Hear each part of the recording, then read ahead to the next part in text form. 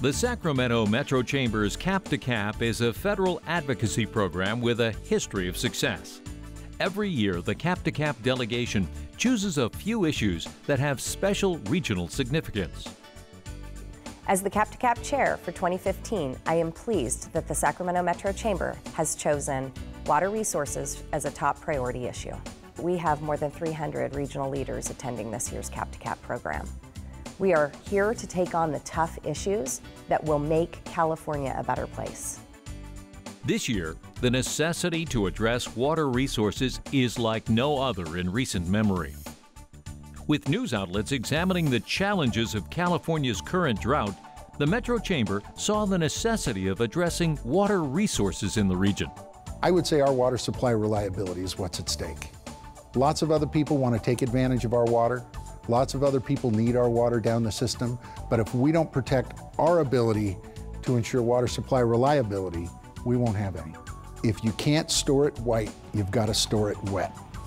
And we need a regulatory paradigm that allows us to manage the wet, which means conjunctive use, which means our ability to share water across jurisdictions. We can put water in the ground when it's running, we can pull it back out when it's dry, and we can manage our reservoirs. With water storage nearly depleted from the extended dry period, the Cap to Cap delegation is seeking solutions that benefit the common good of all stakeholders. We're advocating for a federal role in a comprehensive plan for the state's water supply reliability. There's really three parts to that. There's an operational plan for the federal system that recognizes our water rights and our contract entitlements and provides for those to be available for us.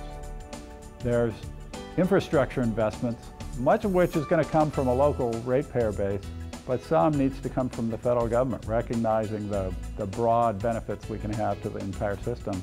And then finally, we need to look towards the future and prepare proactively for a changing climate rather than react when the time comes.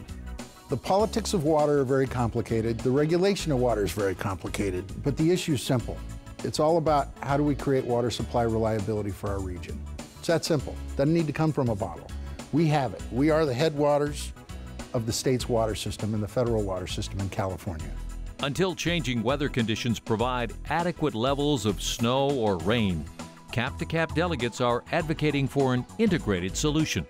Snowpack historically has been a big part of the water supply in California, and it's a really well-designed water supply. Obviously, this year's a good example of, the snowpack is not what it has been historically. If we don't have that essentially natural built-in reservoir, then we have to look, I think, at some real other creative ways to utilize the water resources, and that includes, again, some of these off-stream regulating reservoirs that I think could be very effective to capture rain and keep it for later in the year when we need it. The important thing is really, again, to be able to utilize the existing facilities that we have. That includes Folsom, Shasta, Lakes, the big projects, to be able to utilize those in an efficient way, additional infrastructure throughout the region. And that can include, obviously, some conveyance facilities, pipelines, ability to recycle water.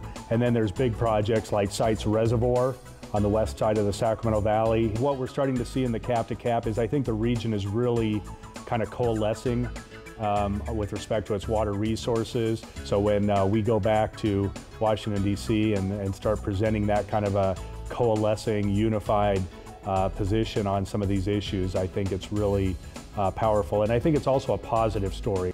With our Cap to Cap water resources advocacy efforts, we're not saying what we don't want someone else in the state to be doing.